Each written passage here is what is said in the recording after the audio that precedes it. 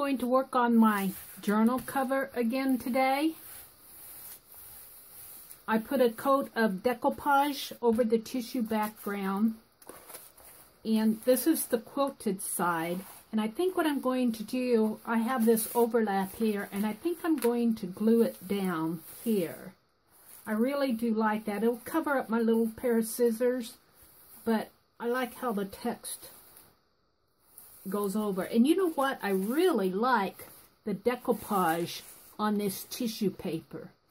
I really like the texture of it and the feel of it. That might be something that I'll do for other projects. However, there's something more that I'm going to do. And I don't want to scare you guys, but I like Crazy Quilt. I really do like this. But I want something else. I want something a little more artsy. I mean, well, what's more artsy than this? Look, I've been playing with my paints. So I've been experimenting. And here's what I think I'm going to do. You know how much I love gold? Well, I've been putting a gold layer over this. And I think I'm going to do it over the whole thing. And this will still allow some of the pattern to show through. Like I can still see my stitches. And I can still see the patterns of the fabric. But it gives that whole unifying layer to where this whole thing will be a gold layer, to where Crazy Quilt is, well, it's crazy quilted. It's all different shades and colors, and it's kind of incongruous. I want something that's pulled together. So I think what I'm going to do, I really do think I like this. And I am using gold screen printing ink. It's almost empty. I'm going to have to find some more.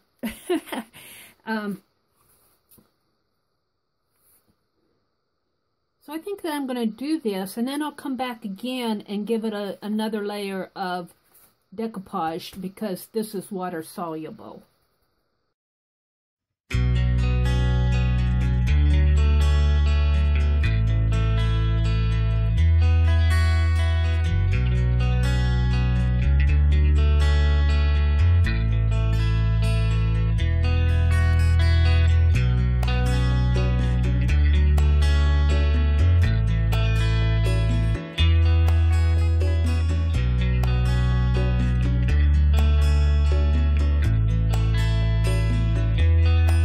It sure has changed it, hasn't it? It just gives it that unifying layer of color. And, of course, I like gold. And yet you can still see the patterns and the stitches behind it. And it's taken away from the Crazy Quilt aspect and lent more of an artistic aspect to it. Taken away from that homey, crazy quilty. Even though it is crazy quilty, it's like you took Grandma's crazy quilt and dipped it in gold. Which could be something that I would very well do. Good thing that she's not around. Now I'm going to put a layer of decoupage around this, and I'm also going to decoupage these tissues, the ends of these tissues down on the front of it.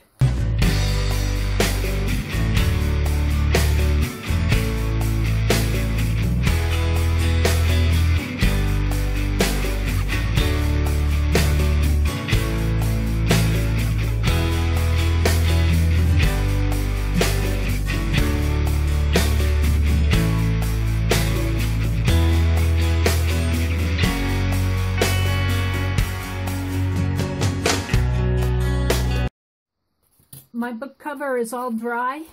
I am really happy with it. I really do like this. I love this tissue paper with the gold layer, the gold wash over, and I can still see the stitches running through it.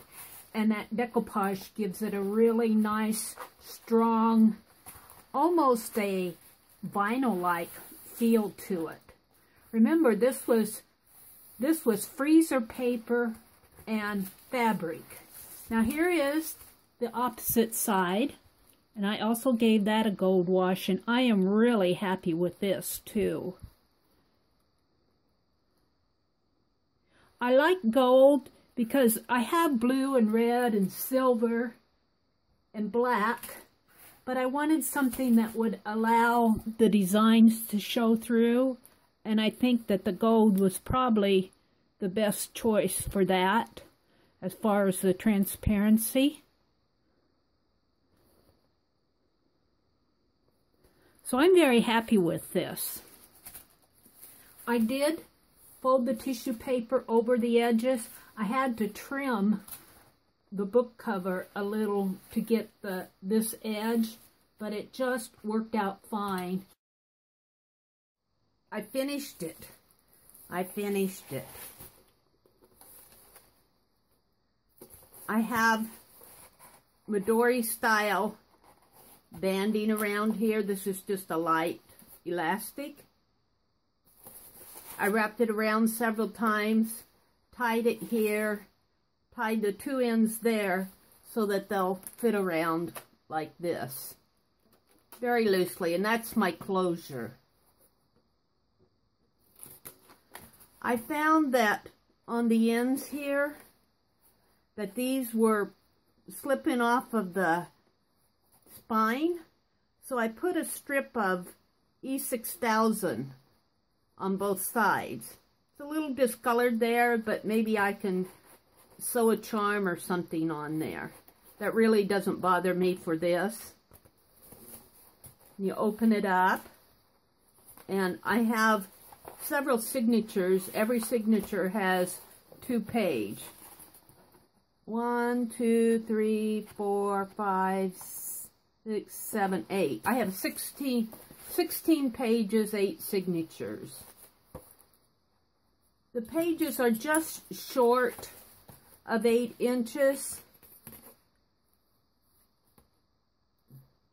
They're 7.5 inches, so they're 15 inches long because that's the size of paper I had.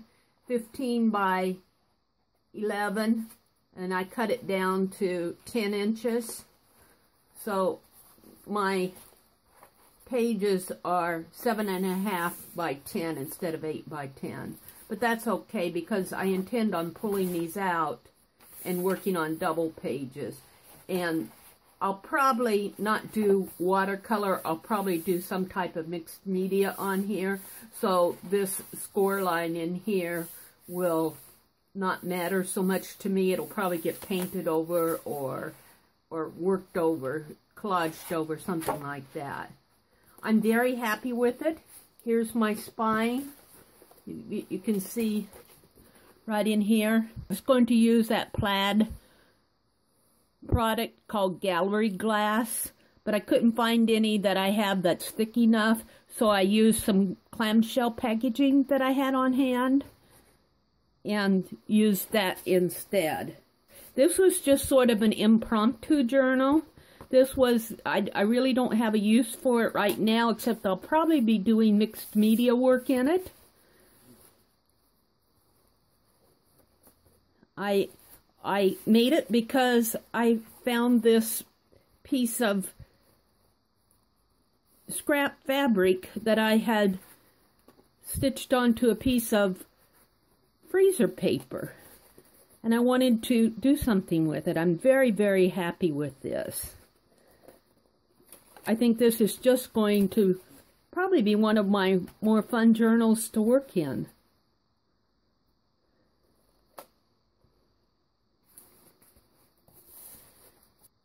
Thank you for watching, and I will see you on the next page.